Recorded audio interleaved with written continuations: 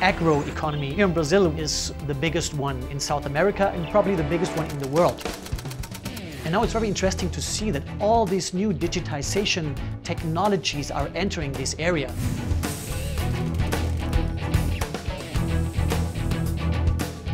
Right now it's really critical. Atenção, Wellington, na escuta. Na escuta. Today we are at Campo Verde, one of the Bayer facilities, where we produce corn seeds. We produce over 1 million bags a year. Our main goal is to become more efficient and delivering more products to our clients so that we can feed a growing population in the world.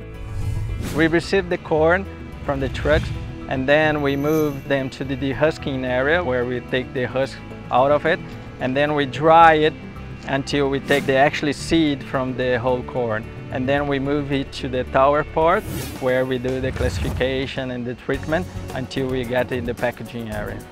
The receiving area does not work all year long because it depends on the field. We stock some of the corn so that we can process throughout the year. We harvest in 2 seasons in this part of Brazil. Availability is essential because we have a short window to produce, so we need to be fast and really efficient. A critical quality process is the warehouse, where we have to keep the temperature and the moisture at the right pace.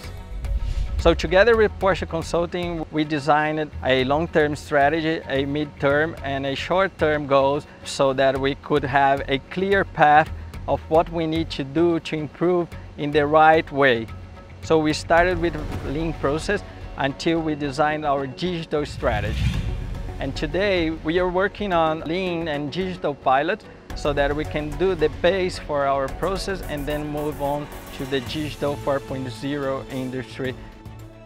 We were able to actually take the best out of the data that we have. We designed a model.